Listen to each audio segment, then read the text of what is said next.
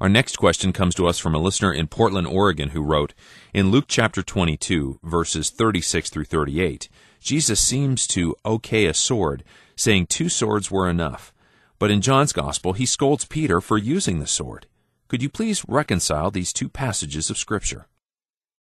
Well, I don't think it's very difficult at all. In your passage in Luke, you'll notice Luke 22, verse 36, why he makes this statement, Then said he unto them, But now he that hath a purse, let him take it, and likewise his scrip, and he that hath no sword, let him sell his garment and buy one. What he's saying is, now that they go out in order to preach the gospel, there are dangers along the highway.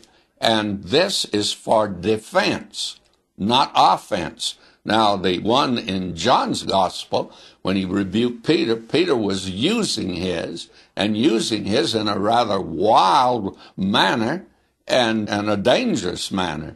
And it wasn't for defense at all. It was to satisfy Simon Peter's notion of wanting to defend Christ. And the Lord Jesus didn't need that. He told him he could have a legion of angels there, and that would be lots better, by the way, than having Simon Peter using his sword. One is for offense, the other is for defense. And I think both of them very reasonable, and I do not think that you find any conflict there at all.